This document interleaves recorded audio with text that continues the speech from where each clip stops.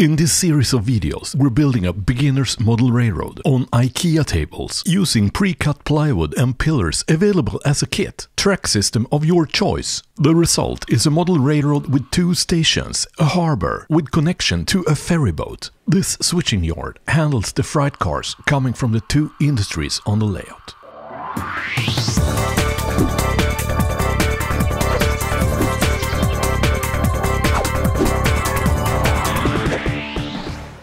Hello and welcome to the 4th episode in this series where we're building a kind of beginner's layout from ground up.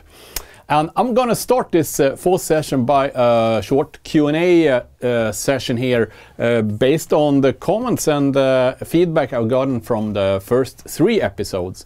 One of the more frequently asked questions is, you weathered the tracks with brown paint, but you didn't clean the tracks. Yeah, of course, the tracks needs to be cleaned, of course, after weathering, and also as a regular part of the maintenance of a layout model railroad like this. And for this, I'm using just a wooden block. It's just cut square. It's 40 by 40 millimeters, and I just slide it along the tracks, and that efficiently wipes away all dirt spots on the tracks, really. And for this initial clean of the tracks, where I'm actually removing paint on the top of the rails, then I wrap a piece of jeans cloth around, and I secure the jeans cloth to the cloth to the block with a piece of this is electrician tape, black masking tape. So 2 turns around, and then if you like, you can also pour some isopropanol onto that cloth, and it's just to wipe that paint off. Once you completed a section, try with an engine or a locomotive that you have successfully cleaned the tracks properly. What else? Well, I had also feedback, people who actually got started on building. They cut all the pieces themselves, but they have otherwise followed the track map and everything I provided for the Martinstown. And some of them come back and say that there is a poor adhesive strength for PVA glue to the IKEA tables. And that is correct. What you probably need to do if you encounter this problem, or first of all, you need to try it. Glue something to the table, a piece of paper or something, to make sure that the glue you're using has a sufficient bond strength to that type of surface. What you can do is to sand the surface a bit. What you also can do is to choose another glue. In your DIY shop, there are plenty of glue which has awesome bonding strength. You can bond heavy objects to walls, and it has almost an instant cure there. So there are a range of different glues to choose from. Choose one which actually works. Then at this point in the construction, we have completed, first was an introductional video, but then we have made the sub road bed, and now we have the tracks out. I would propose to you to buy a second mobile station. The mobile station is this control handle you use to control the trains. So, if you're a family or if you have some friends, you definitely want another control handle. So, because operating this type of layout with being 2, it's more than twice as fun. So that's something I really recommend. Even if you're just doing this alone, it's a big advantage to have the second mobile station for changing turnouts positions and also driving 2 trains simultaneously. So that's something I recommend.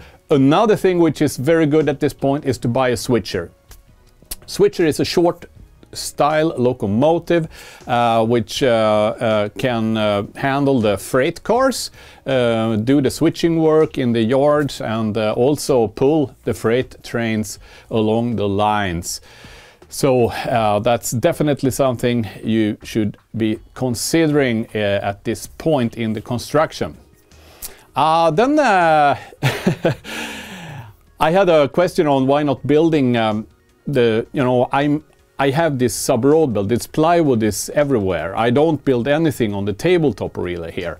And the question was that why is that? Why waste plywood and do all that work? But the reason is that if you lay tracks directly onto a big plate like this, the tabletop will amplify the noise coming from the tracks when the train runs across the tracks, along the tracks. So it will be very noisy. What happens with these plywood pieces is that they're kind of small and they're sectioned. So every piece is joined together with this latex rubber compound, and also the pillars are with latex isolation as well. So you get a good noise reduction by doing this. Another good reason for not laying the lowest level of tracks directly on the table is that you limit yourself in creation of the model landscape. Such layouts has a tendency to look flat when they're completed, because there's no way to go lower than the lowest track. So that is the two main drivers for doing it like that. All right, so then we're gonna move ahead and get started on the actual terrain structure. So let's go. We're starting off by making the flat ground surfaces. Over the years I've been using a range of different materials for this purpose. We're gonna have a look at what's available. The maybe most common is thin plywood. This is a 4mm thick spruce plywood. The plywood is good, but it's hard to cut. You need to saw it and it creates sawdust. We're gonna use cardboard in this tutorial here, since it's super easy to cut with scissors or a hobby knife, and it doesn't create any dust or anything negative at all. A somewhat more premium solution is these laminated boards, which has styrofoam-ish material in the middle and 2 sheets of paper on each side. These are commonly used to laminate photos or posters, so you'll find these in the artist area or in shops where they are specialized in frames and things for that. Another option is thin sheets of styrofoam, but I wouldn't recommend that as a surface, because it's a bit too soft and not stable enough. And anyway, you need the tooling or machines to cut the styrofoam thin like this. So back here we are with the cardboard piece. It's really easy. You just take your hobby knife. I don't actually even paint at this or draw marks. I just put it in place where I want it, hold it in towards the edges and cut along the edge using a hobby knife. Put it back in place and then trim any pieces that weren't perfect to start with, and your ground piece is there. Glue pillars in place or supports for this ground surface. Glue the edges of the cardboard and slide it in between the plywood sheets like this. Alright, so now the ground is in place for the distillery, or one of the industries on my Martinstown layout. Let's get started on the station, the main station area up here. So I do the same process. I cut a square piece of cardboard. I cut out the pillars, the support structure, glue them in place using a good type of glue. And then I temporarily keep them in place using masking tape or carpenter's tape like this to get a bit of stretch towards the glued area. And here comes the area where I will have my logistic center. And let's just slide it into place, and it needed a few extra supports. And here comes the piece which fills out the It's missing part in the plywood. Here's the harbor piece, which I'm also gluing in place with supports underneath. And to simplify the gluing process of the stone wall, I'm gluing a cardboard piece all the way here. With all the cardboard pieces in place, it's time to paint. For this I'm using Liquitex brown, it's a burnt umber brown acrylic paint. And be sure to paint quickly. And don't thin the paint with a lot of water, because that will ruin the cardboard. So a quick layer, and then we're ready to place portals and inner tunnels. For this I'm using inner tunnels from Noch. You can also build these if you like, but it requires toolings and materials. These are ready-made in hard foam. I'm using tunnel portal 58248, which is for 2 tracks.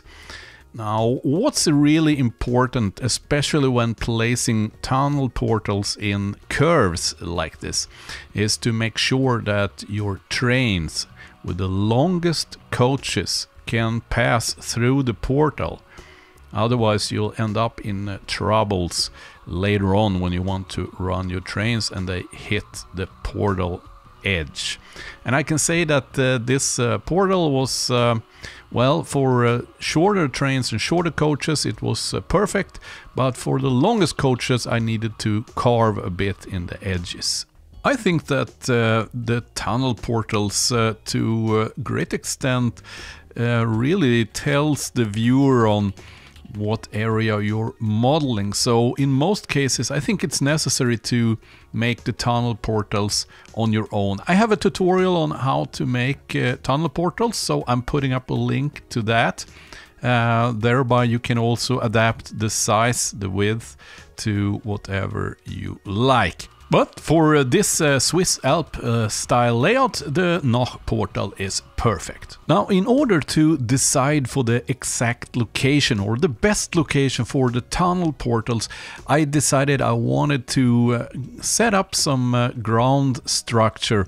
And to do that, I'm using a set from Noch, which is called Terra Form. And it contains all of the parts you need to make hollow large mounting construction. Here are the plastic holders for the support pins. These will be screwed into the tabletop, and into those we're feeding the support pins. The support pillars are then cut to length. It's better to keep them a bit too long, because this can be adjusted afterwards. Once you feel happy, slide on the top joining part.